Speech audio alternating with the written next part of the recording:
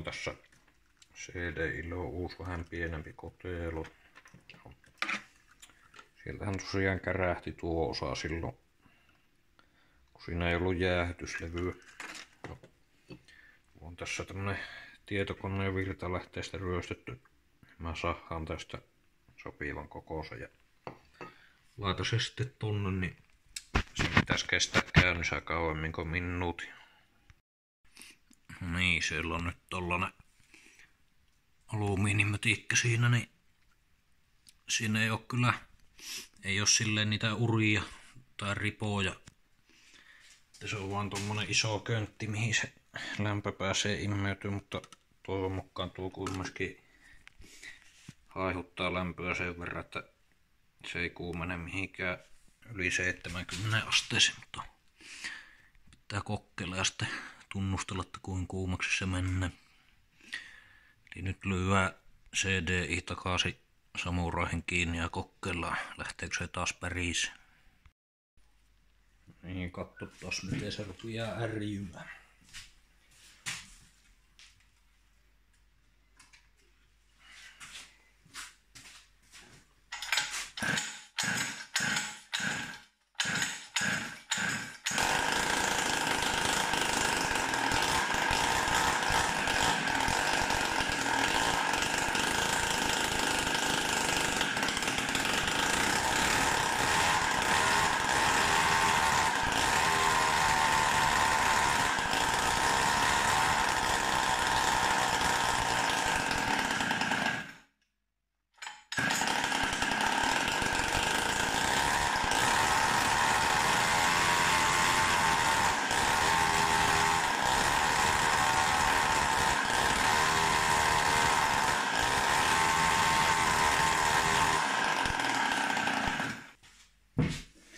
Niin, sinällään lupaava, että se nyt tuntuu paremmin käynnistyä ja käy tasaisemmin, mutta se ei nyt kierroksia röpöttää vaan, mutta siinä on varmaan se ennakko nyt liian myöhässä, kun sääteli se. Viimeksi se saattaa olla vähän liian aikaisella. Otetaanpa säätellä pari essiä ja kokeillaan eri asetusta.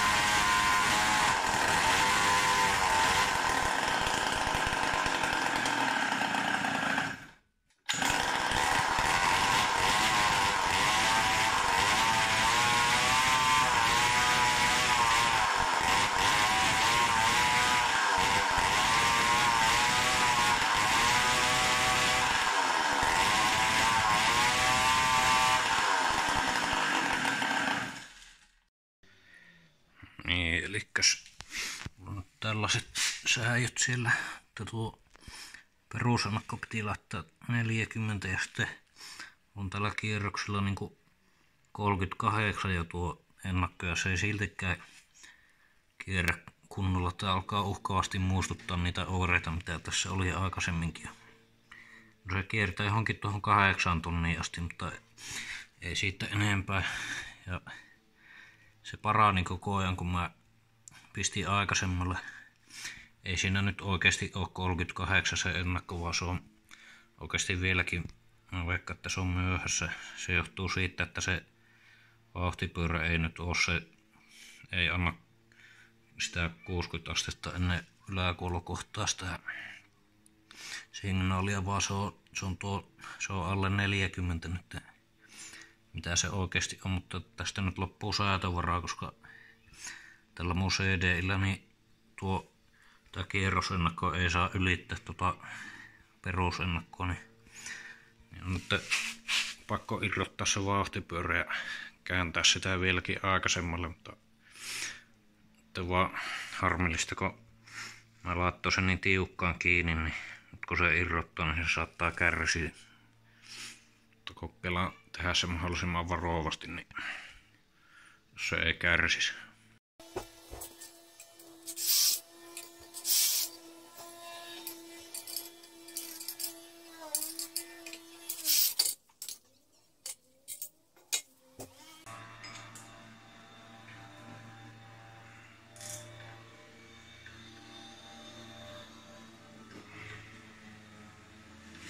No se on nyt älyttömän tiukassa.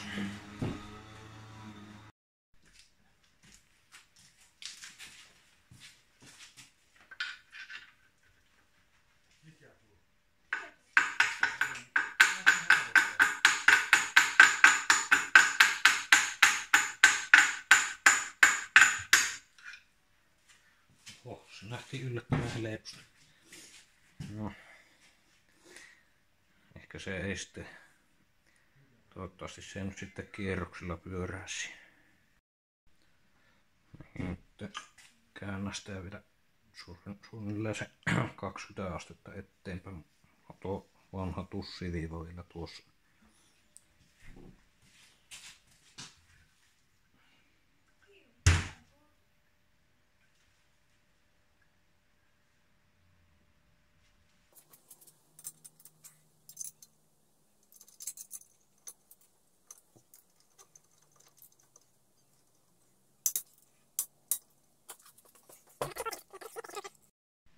Joo, ja tässä on ihan pikkusen väliä, että näköjään nämä petiilaakerit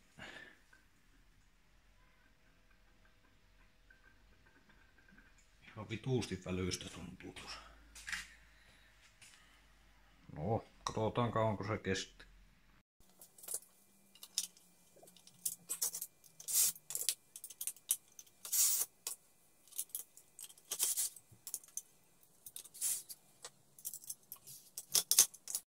Niin, katsotaan mitä nyt sanoo.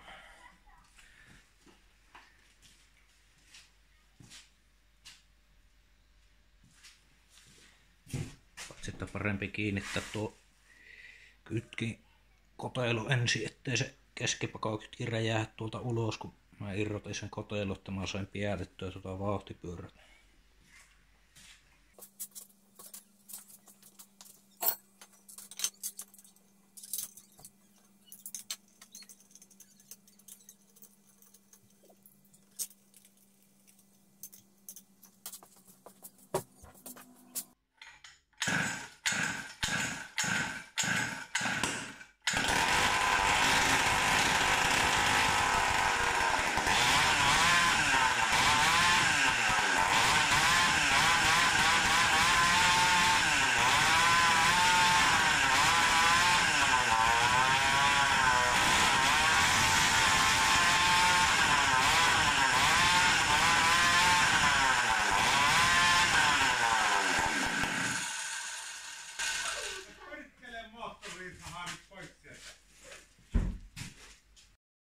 Niin, mä pistin ton pakoputken kiinni, niin kokeilenpa miten nyt pörisi.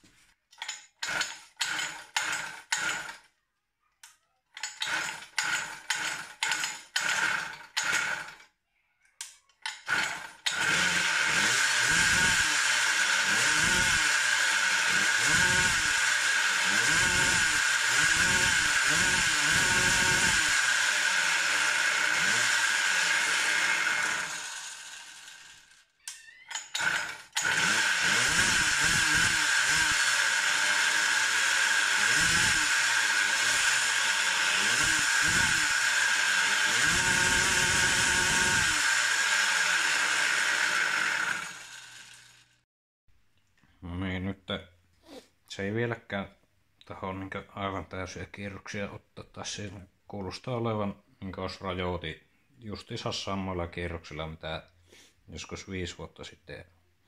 Mä nyt kokeilen vielä, mä laittoin ihan tappiin tuo ennakosäädän tuosta CDIstä, vaikka sitä vauhtipyörää on jo käännetty, niin Mä pistin sen nytkin tappiin, niin katsotaanpa muuttuuko mitenkään nuo kierrokset.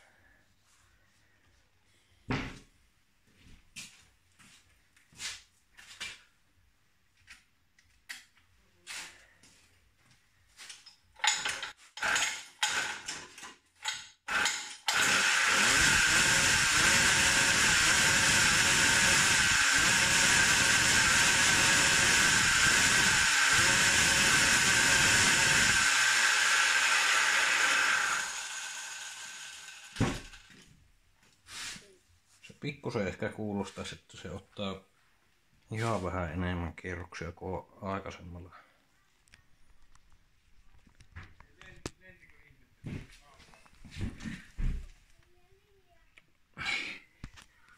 Eli siinä on nyt niinku tyhjäkäynnillä 20 ja sitten heti 40. Kun vaihto 35-40, se kuulosti, että vähän parani. En kyllä oikein ymmärrä, että miten se vieläkin voisi olla liian myöhäisellä, vaikka se vauhtipyörä nyt sitä on jo käännetty. No niin, ei selvinnyt se homma, että miksi se ei kierrä, mutta on pakko kokeilla polttaa vielä kumia. Kyllä se aika tehokkaalta kuulostaa.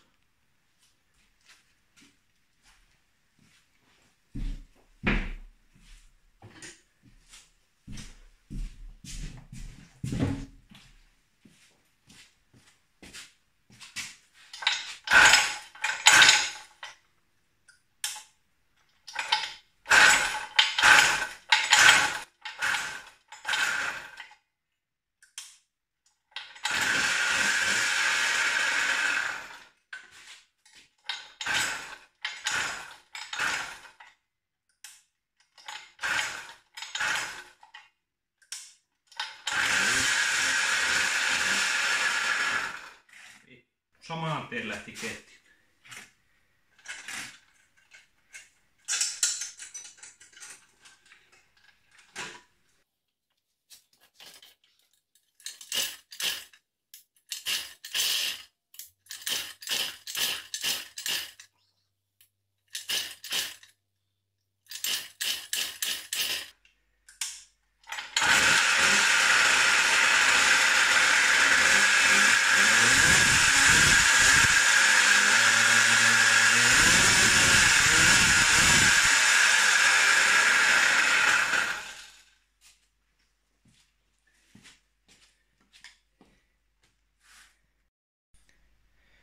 No niin, kyllä lähti kumia jauhamaan, mutta ketjut ei pysy kiinni.